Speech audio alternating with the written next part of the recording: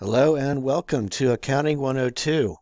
So this lecture video is an overview of the course. I'm going to talk about Canvas.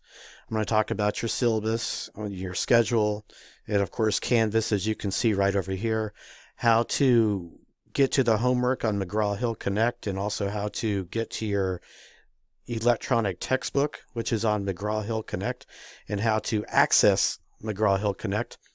And then I'll also give a short bio so you can kind of get a feel for my background and also why I teach this course, okay? So why don't we go ahead and start off with the short bio. So this is a presentation that I have right over here, all about Professor Henderson. So I graduated from Mary Washington College. University of Mary Washington used to be called Mary Washington College, as you may know. In 1995, BA in Economics, BS in Business Administration, with an emphasis in accounting. I worked for Electronic Data Systems from 1995 until year 2000. Electronic Data Systems, abbreviated EDS, was started by Ross Perot in the late 1960s or so. And the interesting thing about Ross Perot is he actually ran for president. He was on the presidential ticket as an independent, and I believe in the 1992 election, of course, he lost to Bill Clinton. But he was on the ticket as an independent, and he had started Electronic Data Systems. By the time I started there in 1995, he had since left, and EDS was actually part of General Motors. And then in 1996, EDS spun off into its own company. I started off as a financial analyst, and then I moved into an information systems support role, supporting other financial analysts within EDS. EDS was a technology consulting company, so like I said, I was a financial analyst for a while, and then I went through an internal training and development program to become a information systems person within the company. I also went at night to George Washington University from 1996 or so until year 2000 to work on a master's in information systems. I graduated in year 2000. And then from 2000 and 2001, I left EDS to go to Siebel Systems, and Siebel has been since acquired by Oracle, but it's similar to Oracle. And I left, and I was doing customer relationship management implementations from year 2000 to 2001. It's a great job, but a lot of travel, which isn't good when you're married. So I came back to EDS with a raise and a promotion in September 2001. I started teaching business courses at night at George Washington University, their continuing studies program, and I also taught business courses at night and at weekends at Trinity University in DC. In 2003, I quit EDS to enroll in a PhD at Virginia Tech in accounting. I was enrolled at Virginia Tech from 2003 to 2007. That was a full-time deal, and so I commuted from my house in Springfield down to Blacksburg, and then came back on the weekends. From 2003 to 2007. I graduated in September 2007, and I started my first academic job at the College of Charleston in 2008. At the College of Charleston, I taught principles of accounting, accounting information systems, and IT auditing courses. I left College of Charleston in December 2011, and I returned to Mary Washington, my alma mater, in January 2012. And here I teach principles of accounting. I teach accounting information systems. I teach a course for an MBA course for accounting for decision making and control. And I also teach, of course, I'm a huge soccer fan, so the business of UK football, of soccer, of course. And there I've also taught research methods at Aalto University in the Mikkeli campus. This is in Finland, in fall 2014 and fall 2015. And like I said, I teach this business of UK football, and that is a study abroad course. Over spring break, we go to England and we tour stadiums, and we watch matches, and we visit with club officials. And so that's a lot of fun. And the whole point of the course is to analyze football, soccer from a business perspective. As I said, I'm a huge soccer fan. This is my basement. You can see some of my scarves right there and my flags. This is me being interviewed on the pitch at Blackburn Rovers. More scarves.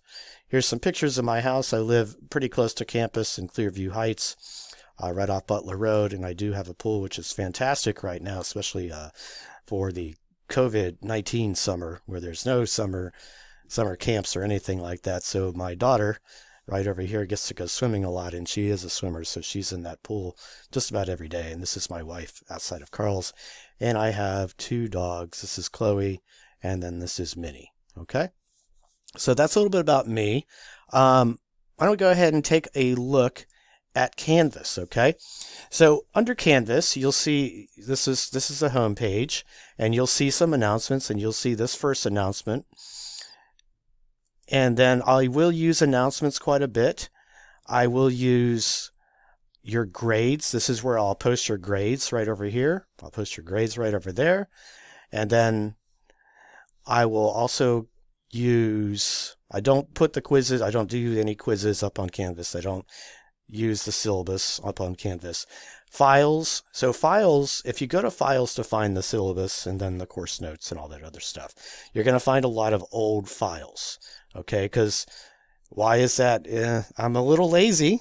What I do is to set up this course, which is for the summer, is I copy it from a prior course, and then I just upload new files and make changes where appropriate.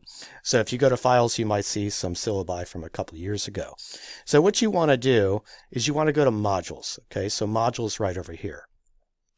And so this contains all the course content right over here under modules. All right. So the other thing that we'll be using in Canvas is conferences. And so I'll have some separate lecture videos that tell you how to access the conferences feature. But once a week, we will have a conference in Canvas, which is like a live synchronous session.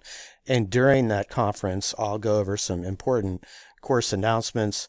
I'll also review some homework and then some additional problems as well. So you want to make sure you attend those conferences as much as you can.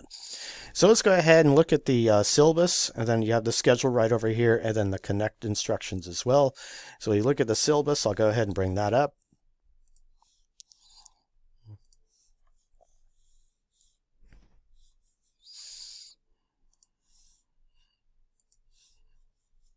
I don't know what's going on there. Okay, there we go. Got it up. So here's your syllabus. So Accounting 102, Fundamental Accounting Principles and Practices. This course is 100% online. Okay, accounting is the language of business, and this course introduces the student to that language. Accounting 101 focused a lot on financial accounting, journal entries. It focused on the generation of financial statements, the income statement, the balance sheet, and how we recorded a lot of different transactions. We do some of that in Accounting 102. In chapters 14 and 15 and a little bit of 16 and some in 19 and 20, we do return to some journal entries, and we talked about the financial statements.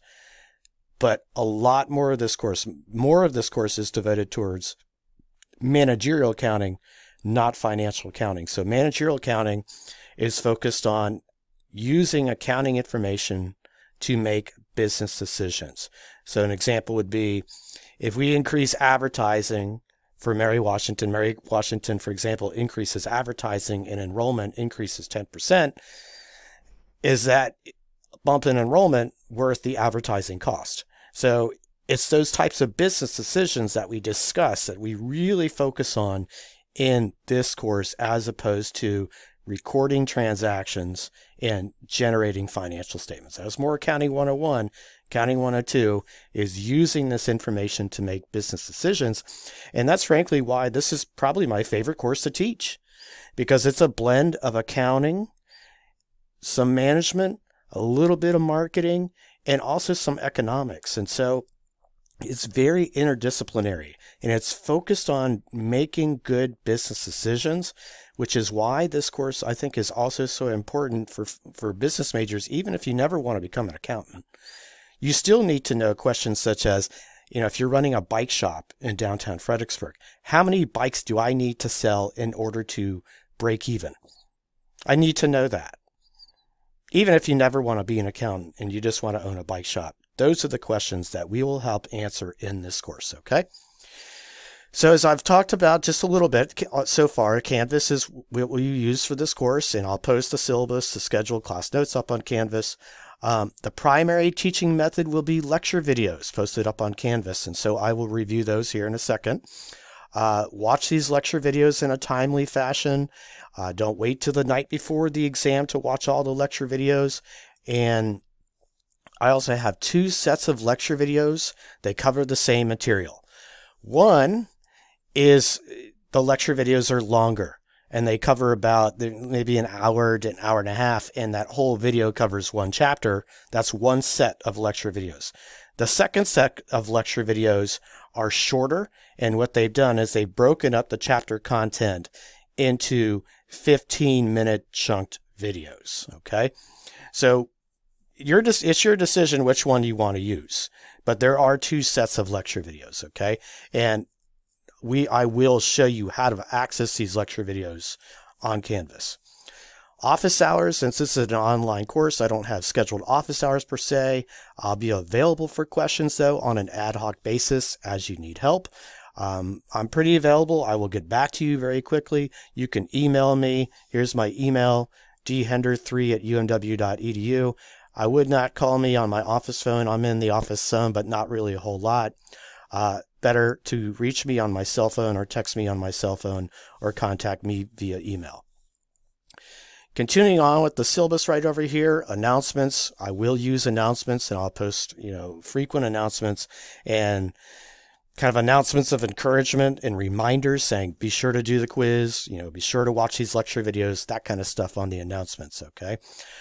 Grades. I'll use that to record your grades for the exams. You will know your grades for the quizzes. McGraw-Hill Connect, which is where you'll do your quizzes, will give you your grades for your quizzes. Modules, as you can see right over there, as I discussed earlier, this is where I'll have all the course notes, registration information for McGraw-Hill Connect, syllabus and schedule. All course content is under modules on Canvas, okay? And then as I was saying earlier, I'll use the conferences for our weekly synchronous sessions, okay? And so let's talk about really quickly about the point of those conferences. This will be a live weekly online course meeting. It will be synchronous. It will be recorded. And this gives me a chance to reiterate important course announcements and allow you to ask questions about, hey, I didn't understand this in the lecture video. Can you review that? I'll also take that chance during the conference to review any additional homework problems, and also to do some additional practice problems. So what I would like to do is during those conferences is review the Wiley Plus homework, and then, the McGraw-Hill Connect homework, not Wiley Plus Connect homework, and then also do some additional problems during those conferences, okay? The first conference that we have is mandatory, okay? I want you to be there. The second one, the subsequent ones, highly encouraged, okay? And so I will decide, I'm going to set the date for the first one, and then after that, we'll kind of have some discussions among our class, like which times are best for you. And so I'll try to accommodate student availability as best I can for those subsequent weekly synchronous online meetings, okay, through conferences. All right. So in terms of required materials, you have to have your access to McGraw-Hill Connect, and then the course pack, which I'll talk about here. I'll talk about in a second lecture video. You need access to high-speed internet connection. You should have Microsoft Excel, Adobe Acrobat, Microsoft Word. Here's your grading. Homework is 15 points out of 365. You have 3 exams, exam 1, exam 2, and then the final. These are not cumulative. And then you also have chapter quizzes.